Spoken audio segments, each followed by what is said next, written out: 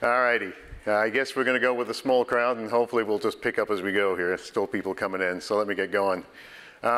This talk is a little bit about experience more than anything else, and how we can potentially translate this into meaningful things as we go into a full composable memory architecture. So my background is I come from, again, like Larry, actually storage.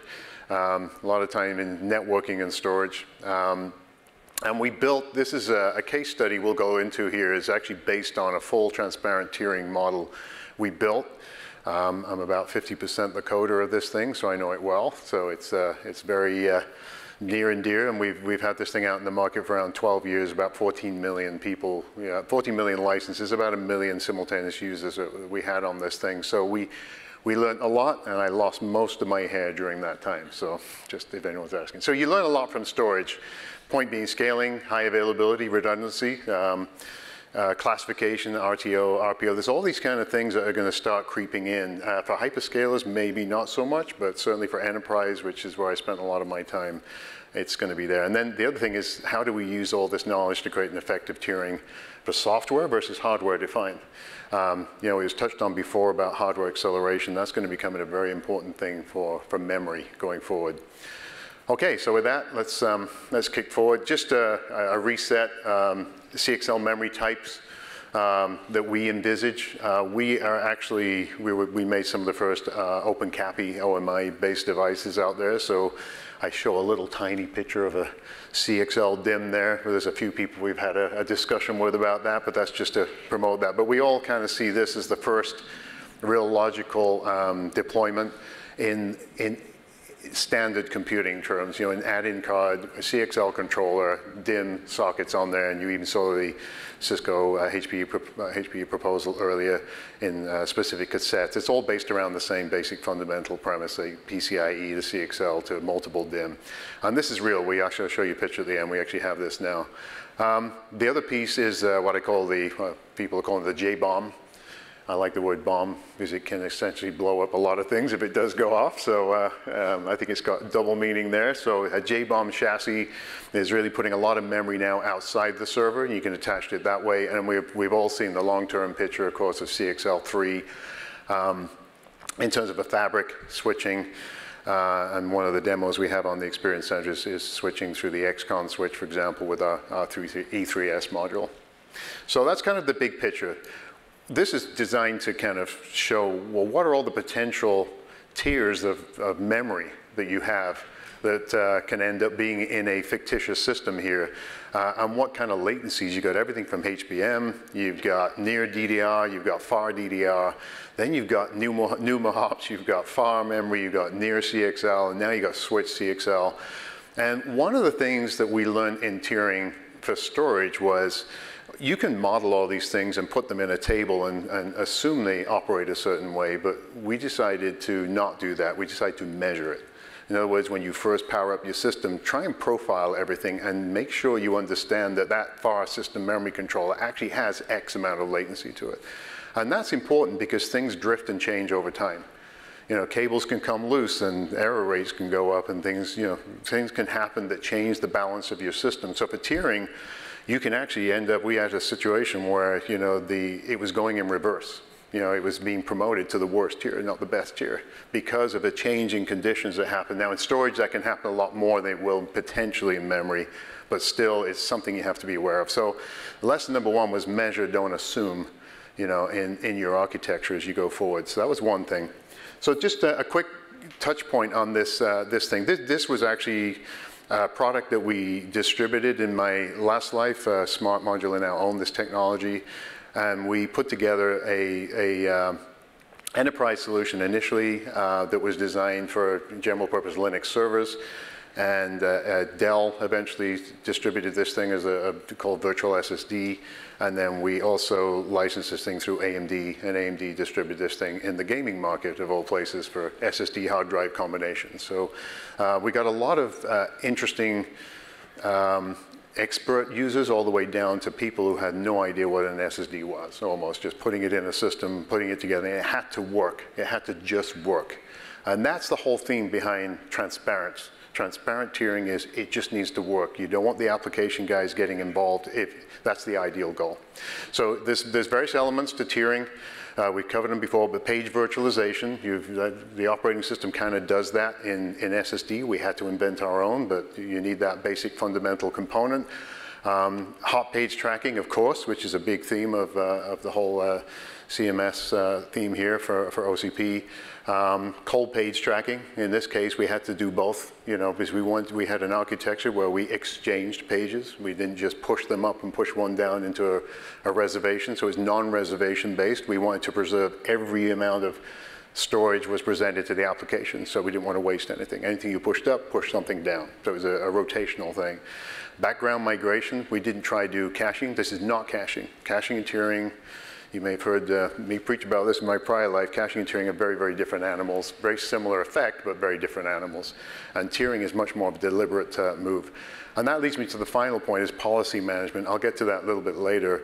It was important for us to create a set of policies that were automatic out of the box for most applications, but tunable for those who wanted to be able to tune them. So that led us to a whole stack that had discovery, discovery elements to it, the APIs, the virtual SSDs. We could actually present up to 15 or 16. We had to get metadata functions. There's all kind of things that go into this to make it a real product for deployment in the real world. Okay, so that's kind of the thing. So let me start with the result.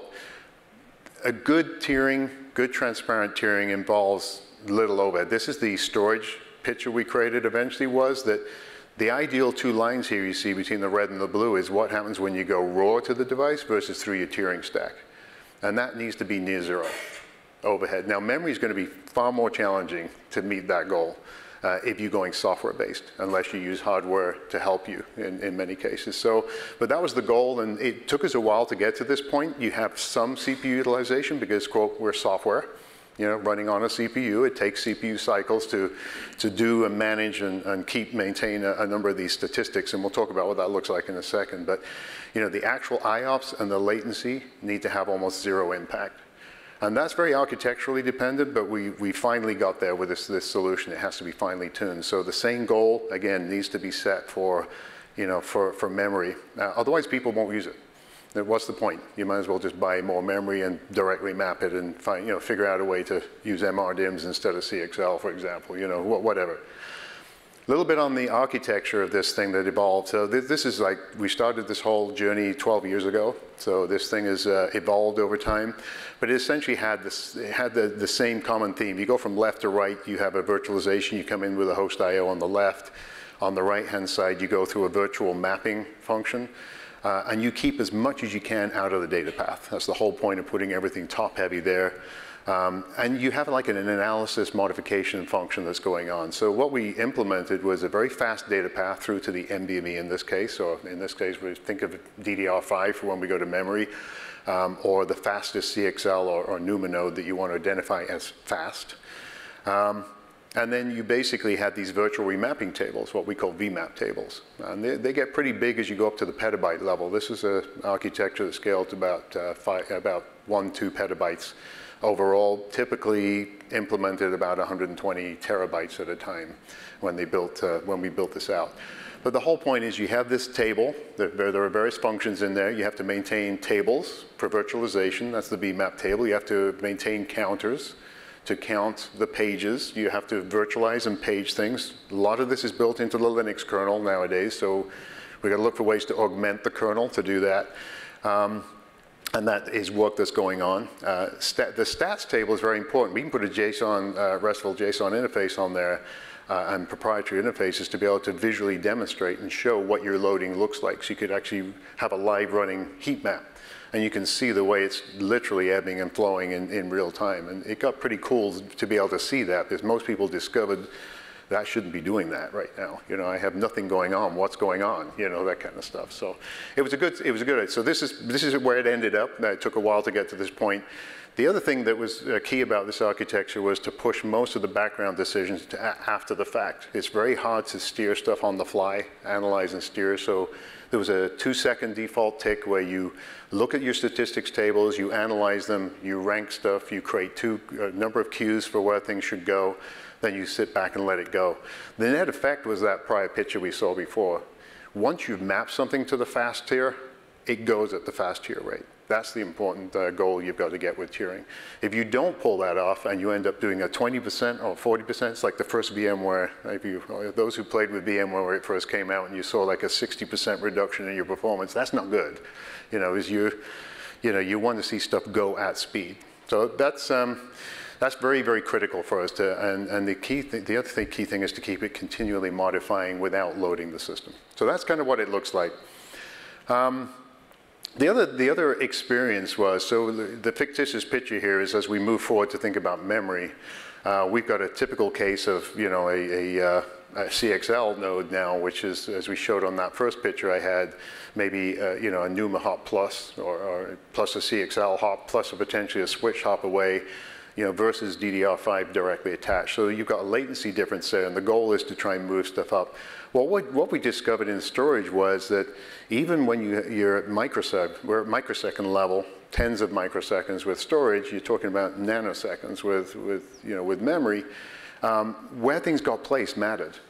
So basically, what the CPU and the compilers were doing, because you're trying to be transparent, you're trying to fit in with the existing ecosystem, the kernel has to kind of load and push things. So the virtual mapping tables ended up on a CPU core that was also distant from where you wanted the data to be handled or moved or pushed, where the driver was. So in memory, that's actually almost not fatal, but you can result in easily doubling or trebling or quadrupling the latency. That's bad. You know, in storage you can get away with it because 100 nanosecond, 200 nanosecond extra time is not so bad in an 80 microsecond world, right? But once you go to memory, you've got to make sure. This is what's driving a lot of the interest in getting hardware-based statistics or hardware-based acceleration functions going, because you do not want to be using your CPU time and letting it get rebalanced by the kernel, you know, with these helper functions, because the only way you can get throughput is parallelization of your code. The code gets distributed.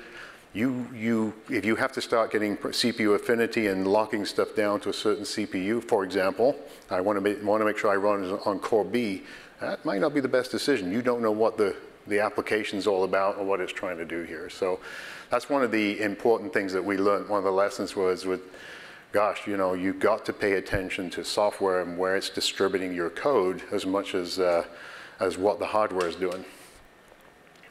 So in Linux tiering, you know, what's going on in the Linux tiering world, and we did all our stuff in closed source. We had to do this in Windows, Linux, we had it running in KVM, we had it running in all these different environments.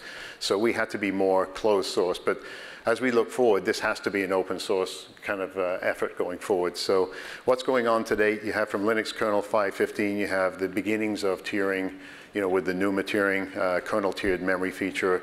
You know, really what drove a lot of that was Optane. Rest in peace.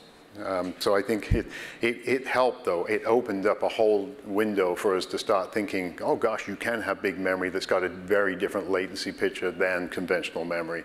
So that was the good news. That's the one good thing Optane really did for us from a software standpoint. But now you've got CXL adding whole new elements. Today we're talking about fixed CXL nodes, stuff that doesn't move. It's plugged in your system.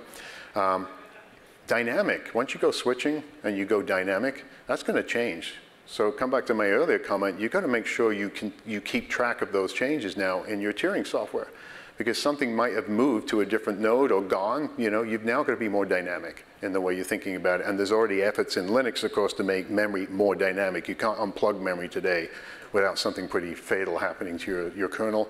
That's changing. You know, that's the good news there. So NUMA to NUMA, obviously there's some things already being addressed, so I'm just going through a couple of the things here. It needs to enhance and to include CXL as part of its hops, right? That's one of the things there. Discovered topologies at startup no longer work in a dynamic environment. You've got to keep discovering. You've got to continually go back and get either interrupted to let you know something's been unplugged. Hotness tracking in slower tiers without impacting performance. It seemed for us from a tiering standpoint, it was less intensive to track. It was more intensive tracking the slow tiers than it was the hot tiers. You know, we actually saw that and that was the one that impacted you more because you were trying to move stuff up and you were getting in your own way, you know, essentially. So you have to be very careful how you do that. And the other thing is where to initially place data. We got, in the end, we gave the user the ability to specify mapping of memory in such a way that certain applications automatically got put in the fast tier and some automatically got defaulted to the slow tiers. So I think starting out means you short circuit a lot of learning and a lot of data movement if you can figure that out as you start up the system. So pinning was a very, very useful tool we learned, and tagging certain pages to say don't move, or you can move only after a certain amount of time, or you know, you're stuck to the slow tier, sorry, you're never going to make it to the fast tier, and mapping that to operating system elements or applications. So that's kind of one of the key themes there. One of the other things, how much time I got left? About 2 minutes, okay. So getting to the last, one of the messages here, I think we're going to find a bit of a challenge is promote and demote. I'm going to deliberately make this look more complicated than it is, just to illustrate. But if you look at where NUMA, you've got NUMA tiers, so the picture on the bottom there, you've got the first step doing NUMA tiering, but once you go to CXL, you now have this new layer. So think of NUMA tiering, you've got CXL tiers, and where do you start demoting? You know, when do you start pushing stuff down to the CXL tier versus keeping them? You're not necessarily going to tier between NUMA nodes, but you've got to start worrying about where things are going to tier. So you can see it easily gets pretty complicated. And that's where policies come in. So we can identify APIs and policies where they're simple. They've got to be simple. And here's my default policy. I'm going to have a waterfall policy, for example, where I'm going to just go down the tiers. That's all I'm going to do, and I'm going to push stuff up the tiers one at a time. No one can ever jump the queue and go over. That's one way to do it. The other one is to also say, no, I want to always demote to the slowest tier. Just take me off, and no matter how bad I was, I'm going down to the bottom. So just putting some 3 or 4 basic APIs in place to be able to set a policy, I think is going to be an important step, I think, as we start to evolve this whole tiering thing. So promote demote was a challenge for us, and I think we eventually figured something out, and it did involve pinning. Pinning in the end and associating with certain application gave that application layer an API, an extra control just to say, no, I don't want to move that. You know, I don't want it to ever move. And finally, I wouldn't be a storage guy if I didn't talk about, we talked about this at one of the sessions, you know, HA and blast radius. Blast radius, obviously JBOM, I really meant that, you know, a shared node can take out 16 computers at once now, you know, instead of just one memory module taking down one node. So we're going to have to start thinking carefully about this. Maybe it's not as complicated as this, but if you put the enterprise hat on, a lot of things, you know, we were able to get away with in the hyperscale world because you can replicate data.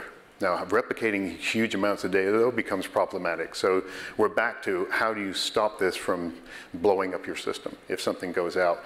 Hey, this is how HA storage used to work, just to be clear. I'm not saying this is how we do it in CXL, but we have already had internal discussions with our sister compute group on how we handle failure. And that's a very, very important aspect of switching. You double up on your switches, you double up on your controllers, or what? At what point do you do that?